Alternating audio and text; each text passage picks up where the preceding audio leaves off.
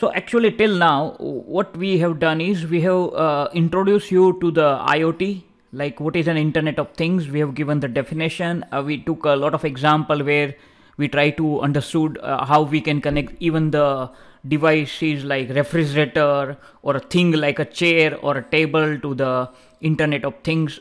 Right, and what we mean by IoT devices, we look at the basic electronics. And in the last session, I said that the voltage divider is going to be a very important circuit that you must look into. Then, we try to understood this basic electronics on the Tinkercad, and we did some hands-on on the Tinkercad to understood the Ohm's law and effect of varying the resistance. And I have shown you the primary, basic electronics on the Tinkercad. Right, and on the similar track, you have been introduced to the different kind of sensors and the actuators, and we have given you an exercise to list out the sensors available in your mobile device. Right, now in order to accelerate your laboratory work, right, and to start doing some experiment in the lab, we need to introduce an Arduino, an IoT device. And the first IoT device that I would like to introduce to you is the Arduino. Right, so this is an Arduino board. You can see in this diagram, right? It's a very small board which has a microcontroller which got a memory, and it's a fantastic microcontrollers where you can do programs, and you can make a system, you can make a small IoT projects, even some very meaningful projects using this board. And you would be surprised to know the cost of this board is just 450 INR. Right, even if you bargain and you purchase in the bulk, still it could be down. Right, so let me introduce to you this IoT device. So basically this is a website from where you can download the Arduino software which is required to interface the Arduino board. Right, we can connect this board using the cable, like the kind of cable that we have in for a mobile charging, right? So you can download that software, and I wish all of you to visit this website, right? And you need to install the driver that comes with the Arduino to be able to communicate with the board. So we're supposed to communicate with the board. Once you download that, you are getting an entire IDE and some basic inbuilt programs and a lot of stuff, so that you can start working with that, right? So obviously when you are downloading this software, the assumption is that you have an Arduino board, and then you can play around. So let's try to understand how this Arduino board is designed, what has been given on the board, and how we gonna use it, right? So I hope you are able to see this screen, quite 0 number to 13 number, right? 0 to 13 number. So because we have started from 0, it's going to be 13, so its total are 14 pins. Right, out of this total 14 pins, you have here 0 is the RX and the 1 is the TX. Now RX stands for the receive, TX stands for the transmit. So if I want to transmit something from my Arduino board to some external device, that wire goes from here. And if I'm receiving something from the external device to my Arduino board, that wire will come here. So this is your transmitter and receiver serial connection. Then you have a pin number 2, 3, 4, 5, 6, 8, 9, 10, 11, 12 and 13, and like this, it has been numbered like this. Now if you observe this pin number 3, pin number 5, pin number 6, pin number 9, pin number 10 and pin number 11, where we have a tilde like this, right? We have a tilde like this, and those tilde indicate here it has been written PWM. PWM stands for pulse width modulation, right? So these are the PWM pins. I will explain you that, don't worry. But these pins, that means the pin number 3, 5, 6, 10, 11, 9, 10, 11 can be used as a PWM. I will explain you the meaning also. And all other pins, like starting from pin number 2 to pin number 13, can be used as almost all are digital pins actually, right? But you can use some functions to emulate the analog functionalities also. All these pins can be configured either into the input mode or the output mode. What I mean by that, I will explain you. After this pin number 13, you have a ground. So here you will get a ground connection. So for example, if you remember to make any circuit, you are giving, let's say, power supply, and the other terminal has to be connected with the ground. So that ground connections you will get from here also, right? Similarly, at the downside, if you can look at here, you have a pin for a ground here also, right? Like this, you have a ground here also. Similarly, you have a V input here to ground connection. Here you have a 5 volt, right, available. So if I want to give a 5 volt to a specific device, I can use this pin, right? I can have a 3.3 volt here also available. So if I want to give a 3.3 volt, I can use this.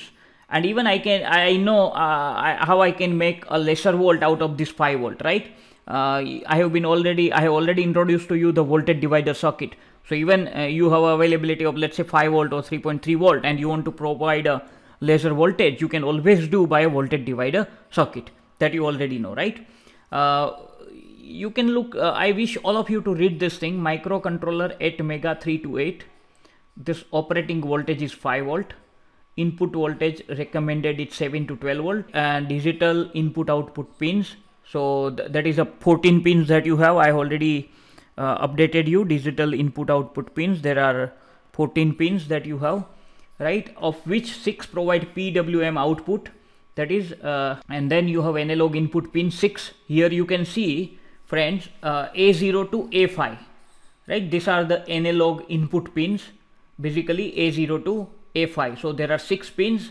You have a DC current per IO pin 40 milliampere. So please look at this part very carefully.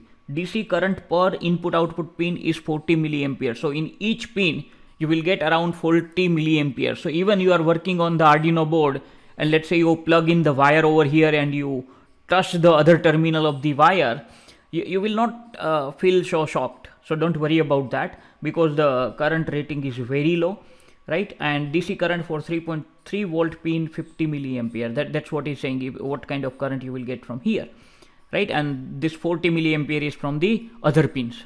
So this is what the specification. You have a reset button, right? Here you have a USB connectors available, right? Here you can give a power supply and other things.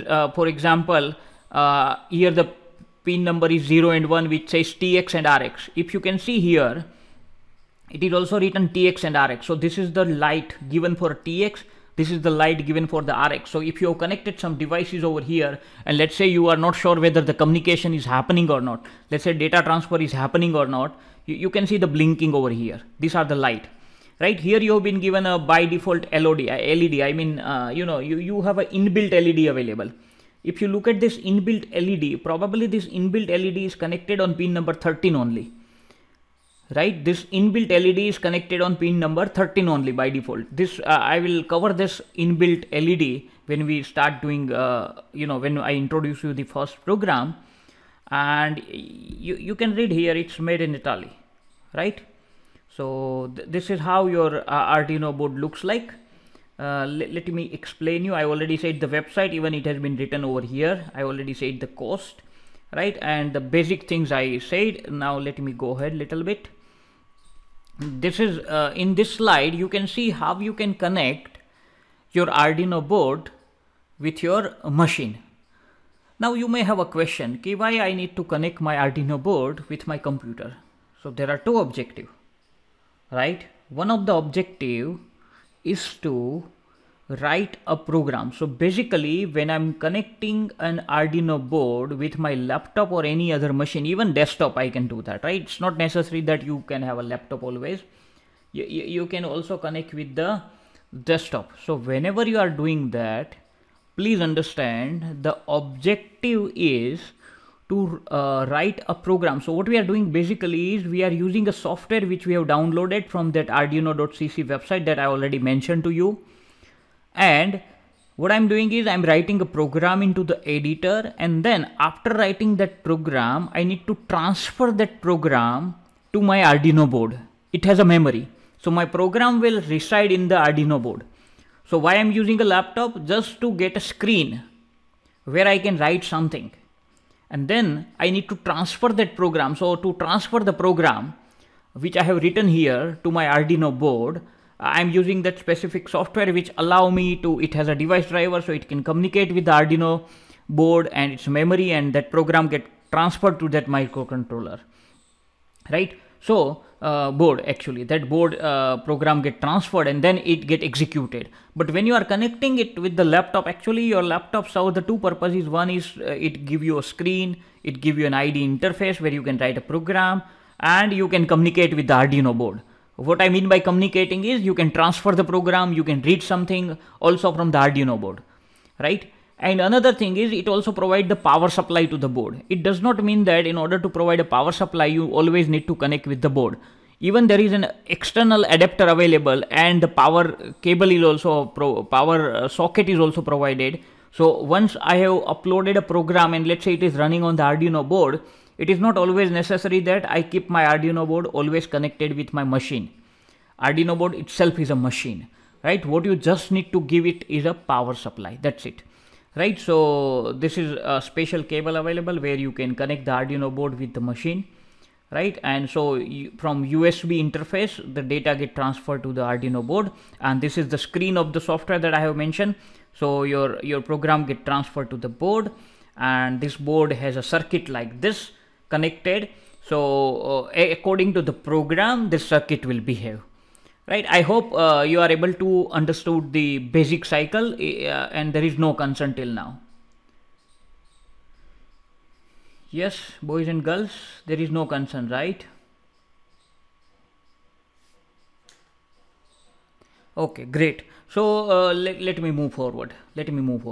So this is how you are connecting, right? And this is what I was telling you, you can provide the power supply. Now, as I said, you can use directly the adapter. So my 230 volt socket will do that work if I have an adapter. But let's say I want to put somewhere, it is in the remote area. Let's say इस Arduino board को मुझे झाड़ पे लगाना है. You can ask me a question, why you want to put it on झाड़? Let's say some of you might be staying in Junagadh or near to the Junagadh, and you have a doubt that every night line is coming to your place. સિંહ આવે છે આપણા ફળિયામાં રોજ આવીને આટો મારીને જતો રહે છે, and we have doubt. Obviously one of the option is you put a camera, right? ઘણાને એવું થાય કે ભાઈ કેમેરો જ મૂકો ને આ બધું ક્યાં મૂકવાની જરૂર છે, right? But this is a very small example where I am saying that camera can be fitted in your place, but if you want to fit it at many places, let's say in the khetar, in a farm, then probably it's not advisable to put camera everywhere. The one of the reason is it's a costlier device. You can put this kind of controller there with the battery like this, and it has a specific circuit which will do the job for you, right? So those kind of things can be useful. So maybe you can count you can look at the movement, you can count some steps. There are so many applications that one can think of. Right, so this is how you can use the Arduino board with the battery like this also. Right, this is the power adapter that I was talking to you. You can directly supply the AC voltage and then it get converted into DC by this, and so that's how your Arduino board gets started. Right, and this is, I already explained to you. Again, I am saying that these 14 are the digital input output pins. I can use all this pin either in the input or the output. This is your power LED. This is your reset button. This is the in circuit serial programming header. This is the ATmel 328 controller. These are the analog input pins. These are the power pins that I already spoke about. Right. This is the TX and RX LED. This is the pin number 13 LED I already said. These are the USB jack, right? This is the crystal. This is the 5 volt low dropout regulator, and this is the DC power jack, right? So these are the different components which has been shown here, right? And this is the website that I have said, arduino.cc, right? You can download and install this IDE, and you can connect the board to your computer via USB cable. If needed, install the drivers if required. Otherwise, it's not always necessary. You can launch the Arduino IDE, select your board. Out of that IDE, I will show you that also. In that IDE, you will get multiple options, so you have to ensure that you have to select the appropriate board. In the next session I will show you the live, don't worry.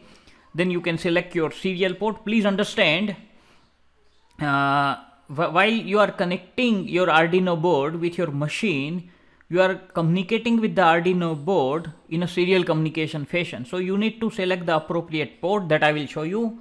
And then there are some standard examples given inside the board that you can always play around, and you can also upload the program from your IDE to your Arduino board. And once you upload the program, as I said friends, you required no more this machine actually, right?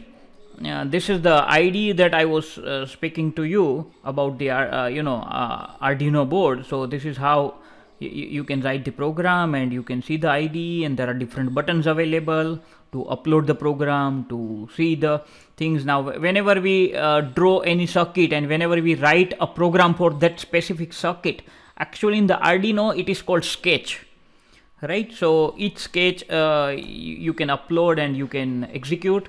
This is what I mean by selecting a serial port. So wherever you connect to the USB, you have to ensure that that port has been selected. I will show this thing with the demo also, don't worry. Now in the tools you have a board option, and from that board there are many options available. You have to select the board which is available to you to program.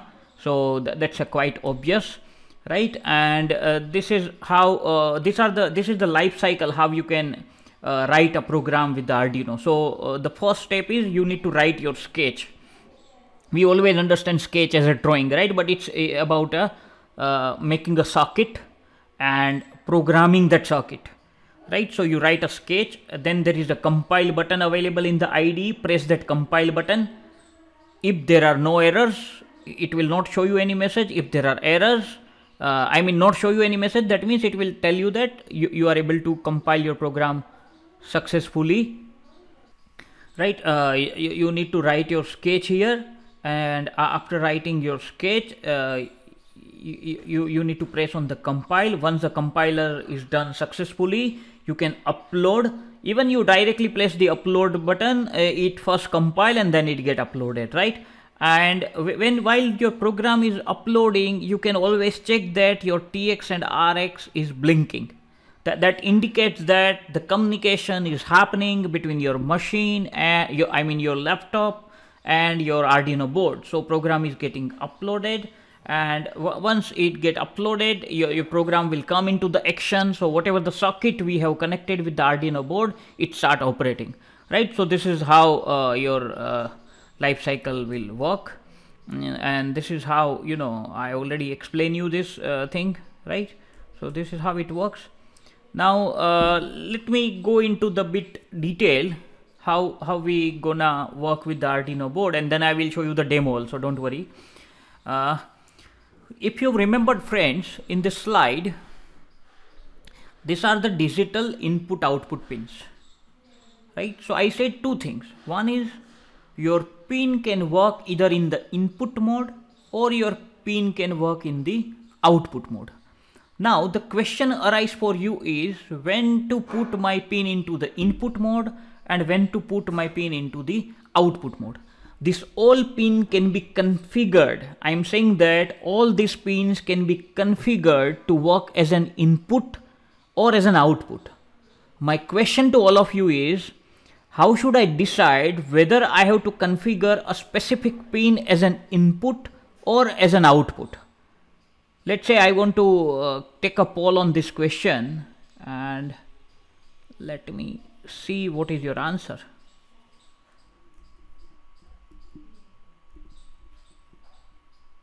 I am taking some input, let's say from the sensor, and I want to read the value from that sensor. I have to connect, right? I have to configure that pin number 9 into the input mode.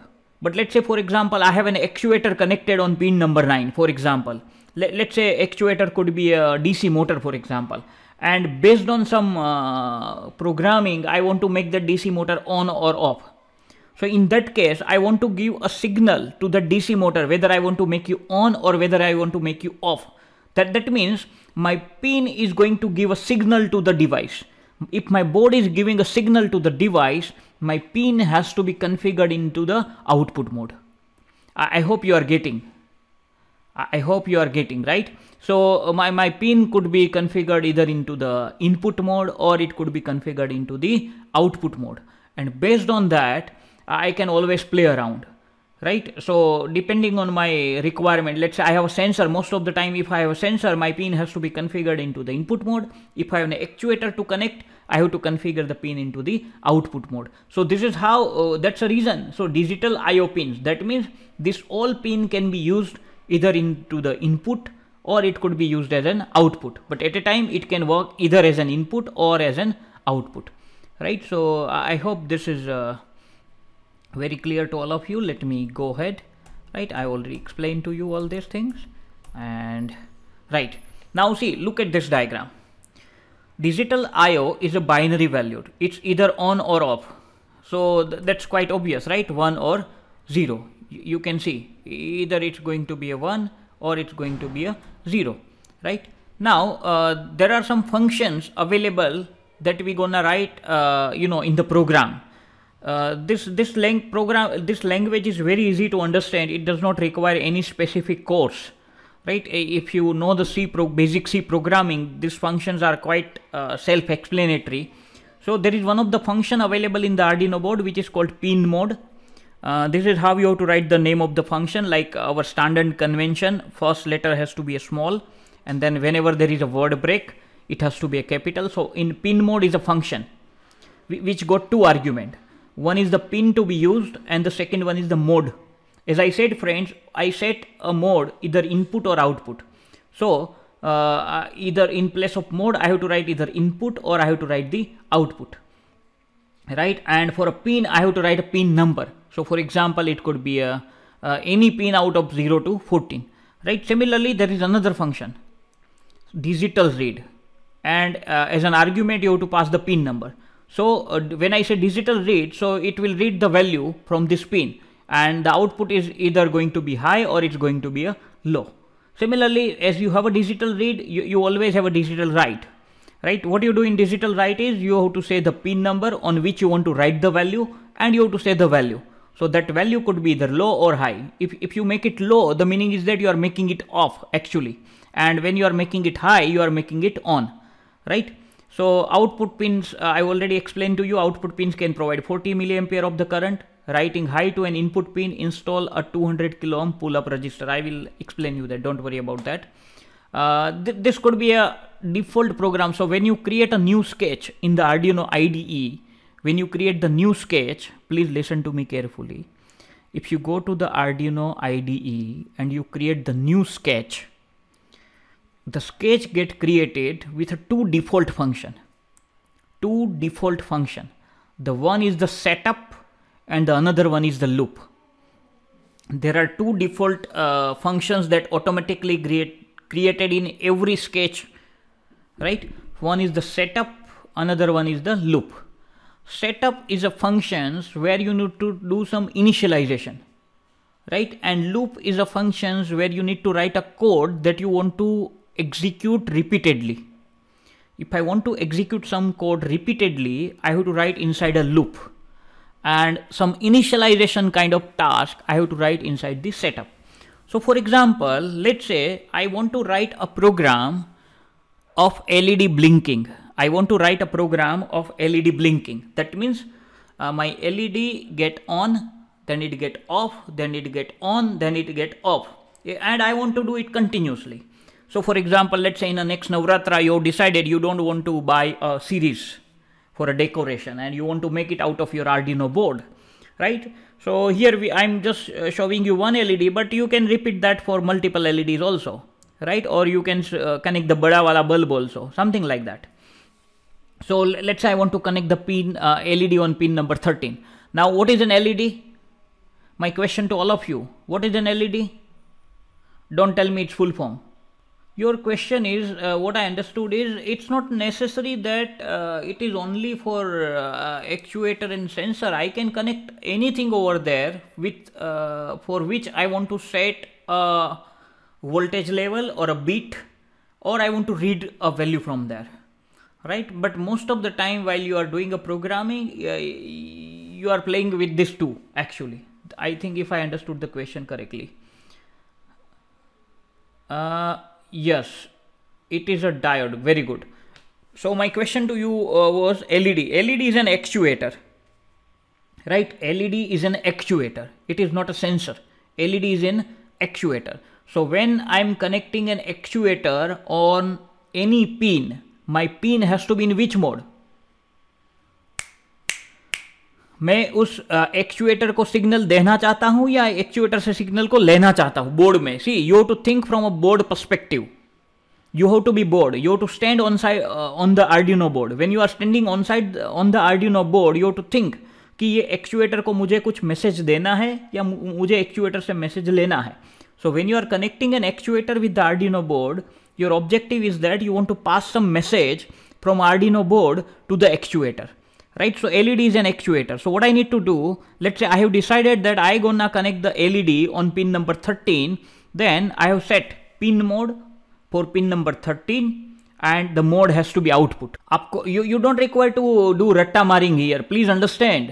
आपको ये समझना है, because I want to connect an actuator where I want to pass a signal, a bit from Arduino board to that actuator. That is the reason I'm configuring my pin into the output mode, and that's the reason pin mode 13 is in output. Then you have a loop, and then what you are doing basically is digitalWrite, right? So what I want to do, first I want to make that LED on.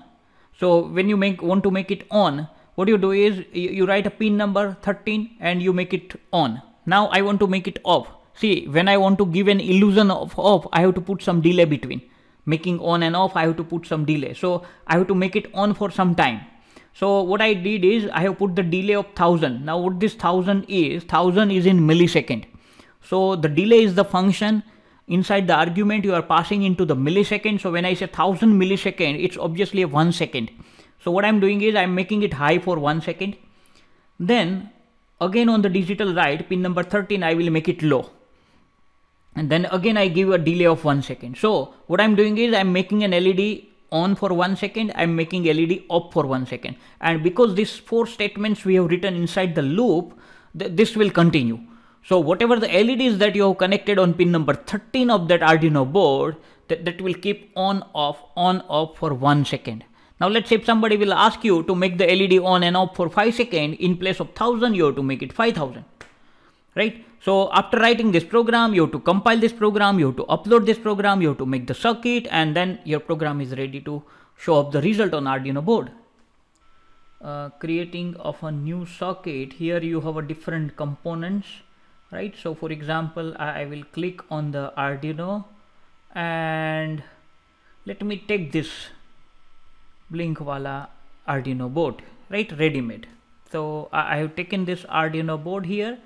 You can see my Arduino board here, right? And you can see Arduino board is there, pin number 13. I have connected an LED. I have put the register in between, and you can see this register. The reason we have put in between is that because we want to provide a specific current. I mean, we don't want to provide the more current to this LED, so we want to save this LED for a long life, and so we have put the 220 ohm resistor over here, and that LED positive leg, this big wala is the positive, it is connected to the pin number 13, and the negative leg, small one, cathode, is connected to the ground, right? And if you look at this code here, see there is an option called code, friends. You have to click on the code. When I click on the code, actually, and here there is an option like block plus text, and here a text. I'm going into the text, right? So see, मैंने पहले code पे click किया, फिर यहाँ option था block का, block plus text and text. I am in the text. I want to explain. So by default it will create two function. I already said setup and setup. One is the setup, another one is the loop. Setup में हमने क्या किया, pin number 13 को output mode में set कर दिया, right? And like C programming, here every statement needs to be ended with the semicolon, right? And then I have a loop. what we did is digital write pin number 13 high and then delay of 1000, right? Then again digital write 13 low and again the delay of 1000. So I expect this LED to be on up for a 1 second, and see LED is connected on where? Pin number 13, and this is also the LED connected internally on pin number 13. So you can see in this program both this LED, this L and this LED both will get blinking, right? So let me start the simulation. Can you see the color changing on this LED and this LED, internal LED?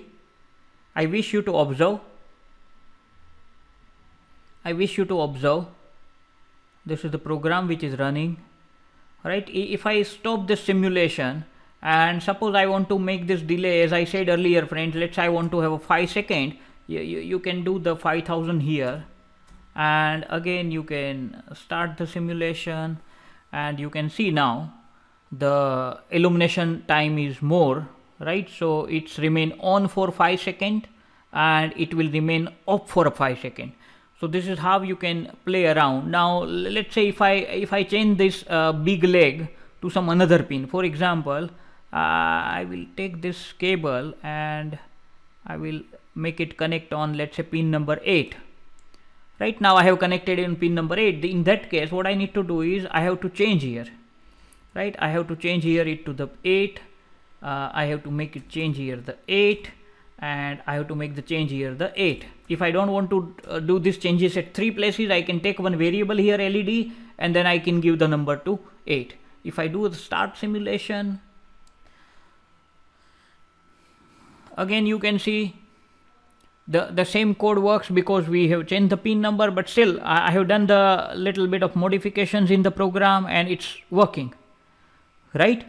So this is how you can program with the Arduino.